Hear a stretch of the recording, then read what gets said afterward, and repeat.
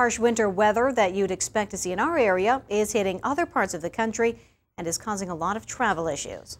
Over 5,000 flights have been canceled across the country since Saturday. KVRR reporter CJ Pierre spoke to some travelers about their frustrations. Donald Schneiders and his wife are trying to get home to North Carolina, but their connecting flight from Fargo to Chicago was canceled due to bad weather in the Windy City.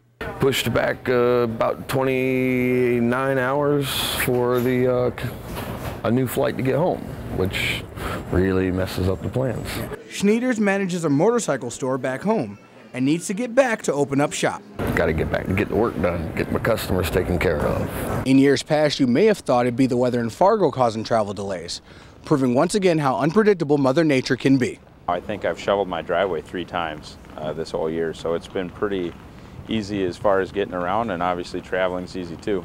Schneiders isn't a fan of flying to begin with and is considering other ideas to make it home. We may just grab a rental car and start driving.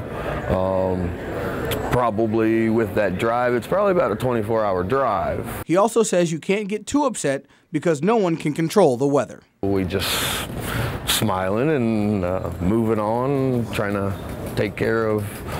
figure something out to get ourselves home. CJ Pierre, KVRR News.